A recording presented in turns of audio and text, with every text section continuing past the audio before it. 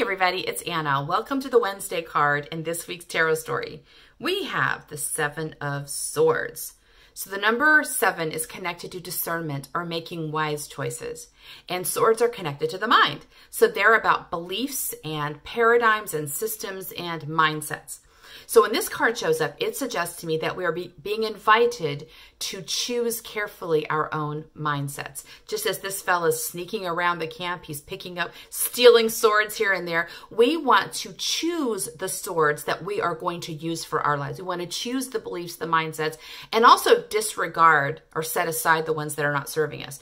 And this is an important step we have to make on a semi-regular basis in the spiritual journey because our mind very quickly attaches to ideas, beliefs. Basically, these are just tools, but the mind really likes its tools. So the mind can kind of grab onto something and hold on to it. And even when that tool no longer serves us, the mind is reluctant to let it go. So we have to deliberately kind of scan around in our mind for what we believe is real, what we're committed to, and asking ourselves whether it still serves us.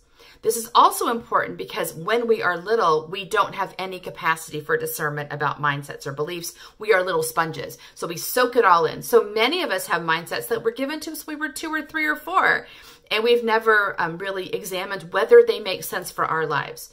So this card is about, pausing, asking the question, one mindset that many of us have is money is difficult to come by. Okay, so what that mindset does, it encourages us to work really hard. Now, if you like working really hard, this is not a problematic mindset for you, right? You're okay with that.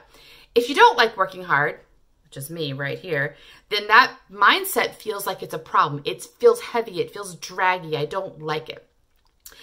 So consider where your mindsets are getting in your way. When you feel yourself inspired and you get stopped, why are you getting stopped? What's stopping you? That's very likely a mindset that is not serving your highest good. So yesterday we had the Empress reversed, and I talked about how we can get anxious and feel pressured about creating something. We've got a vision, we've got an idea, and we feel like we have to take action.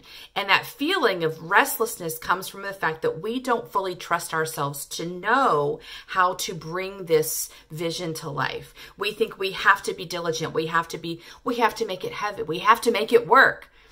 So that is a very insidious mindset we want to look at. The Empress shows us that creative flow is not work. It feels natural. It feels organic. It feels good. So if your creative process feels like work, there might be a mindset tripping you up a little bit. So ask yourself, what do you believe about the creative process? Do you believe being an artist means you're going to starve?